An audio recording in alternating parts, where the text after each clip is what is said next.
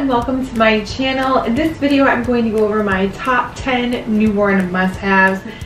When I was pregnant, I watched so many videos on YouTube of people's newborn must-haves, and I got some different products based on that, but I wanted to make my own video so I could share with you what worked in particular for my baby, because some of these things are not on other people's lists. The first thing I would recommend, and the thing that was the most important to me having a newborn, was an automatic rock and play. And I will insert a picture of my son in one, or just insert a picture of one, and also link them down below, because the rock and play keeps your baby a little bit elevated. So if you have a gassy baby or a baby with reflux, they can help them with that. And it also rocks them. So the rock and play itself is in more of like a V shape, so it's nice and cuddly for your baby, and it rocks them to sleep and it moves them around. My son slept in that thing until he was at least 5 months old, when he was so big and was so heavy that it was creaking, because we did not want to take him out of it.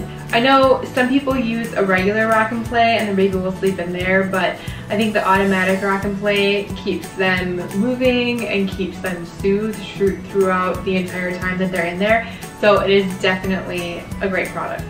The second item I would suggest are zippered sleepers.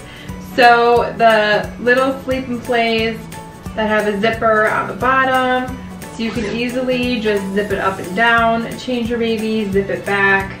They worked really, really well. My son was born in February in the winter months, so I felt like it also kept him really nice and warm because it's cold. But it's so simple to just quickly get them in and out of these things and get their legs in and out so you can change their diaper. So I would get plenty of these. We barely used the onesies because you would have to take pants off and put them back on. It was just a big hassle, but with the zippered sleep and plays, you could literally zip them up and down and you were done. The third thing I would suggest would be the nose Frida and some saline drops. So you can just put some of the saline drops if your baby's got snot in their nose or they're congested into their nose. Wait a second for that, and then use the nose Frida. So you'll put the end of the nose Frida up to your baby's nostril, and then you suck in through the other side. You don't have to suck very hard. You'll see when you do it. And it's totally enclosed, and there's a filter in here as well, so it's not like any of the boogers are going to come out of this tube, and they actually barely even go through the top of this tube.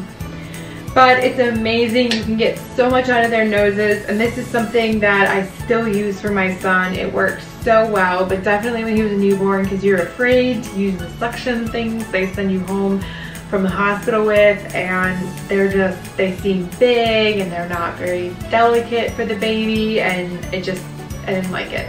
But nose Frida, saline drops, amazing. The fourth thing I would suggest, and I will link it below and some photos in here if I can, are baby carriers. So we used just a simple baby carrier from Target, and you could put the whole carrier onto your body, then place your baby in, then strap it up. That worked so well for my son until he was probably around 20-25 pounds. He started to get really heavy, and I started to feel it in my shoulders with that carrier.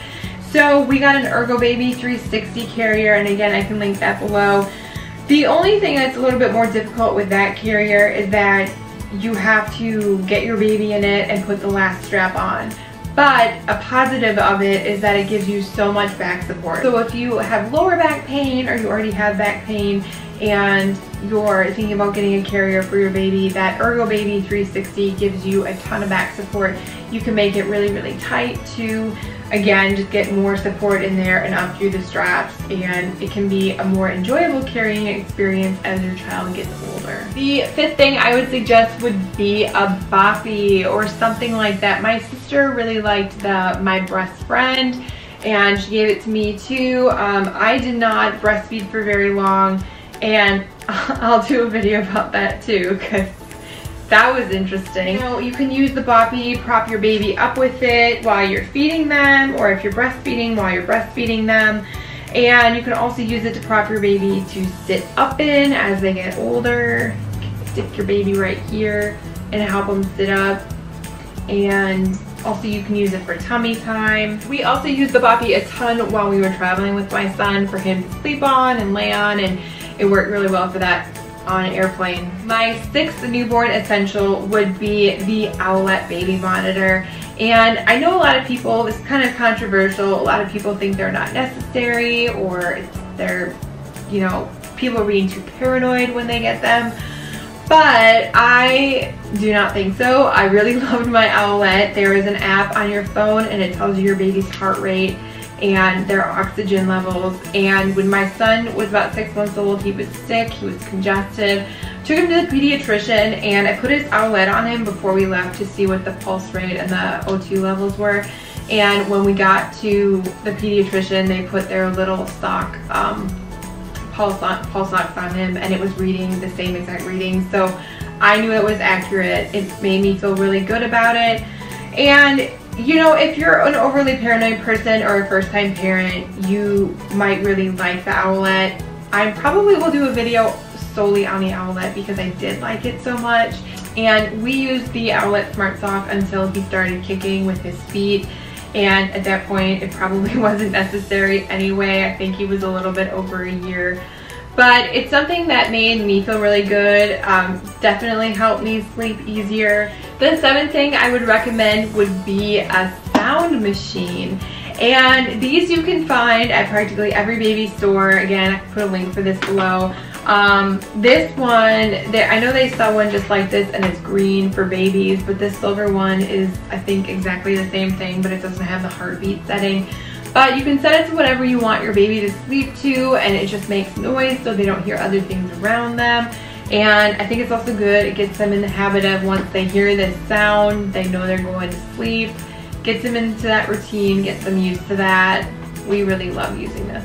My 8th newborn essential would be a DockATot. And this is kind of like the Owlet. It's a bigger baby purchase. I know a lot of people think, oh, both of them, you don't need them. But it really depends on whatever you prefer. But the DockATot is just a pillow that your baby sleeps in. I'm sure people on YouTube have already seen these. And I thought it worked really well for my son. Before he was rolling, you could just set him in his DockATot and go and do something quick, or he could have a toy, be playing in his DockATot. He wasn't going to roll anywhere, and you said he was safe. We did not use it for sleeping, but it was somewhere nice and safe that we could put him for a second and go do something, and he wasn't going to go anywhere and be able to move out of it. So my 9th newborn essential would be gas drops. So infant gas drops, and you may not need them, your baby may not be gassy. These are like $3 at Target. I don't think I've ever heard of anybody having a baby who was not gassy at one point or another. So again, you know, make sure you talk to your pediatrician about it if you're having, you know, gas issues with your baby.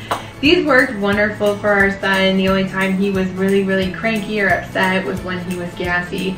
So having these, you know, on hand, keep them around. We used a ton of them, just in case. And then my 10th newborn essential, which I'll definitely link below, is gripe water. Now, I don't know if it actually helped, but after I would give it to my son, I know that he would be a little bit happier. And if you taste the gripe water yourself, it kind of tastes like sweet licorice. So I don't know if it's because it was tasty to him and it made him a little bit happier, or if it actually helped with his upset stomach, bad mood, that kind of thing. It was something nice to have on hand that wasn't super expensive, and if we didn't need it, so be it. But we did use it a lot and it seemed to help him feel a little better. So I hope some of these newborn essentials helped you out. I hope you heard some things that were maybe a little bit new, or as you get to know your newborn, things that you think might work well for them. Because again, every baby's different, every mom is different, every family's different, everybody wants different things for their baby.